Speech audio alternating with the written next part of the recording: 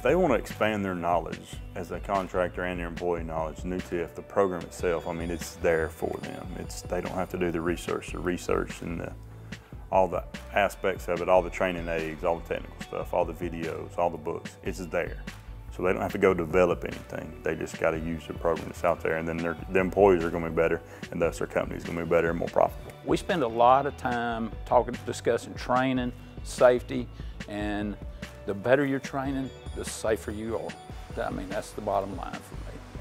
So we bring the students in and give them formal training, like I say, to train according to the manufacturer's instructions and to make sure everything's done correctly. Consistency is big. Learning the job, every aspect of this, the simulators, the things that we do, are all to help us go out and do our job safely and keep the lights on.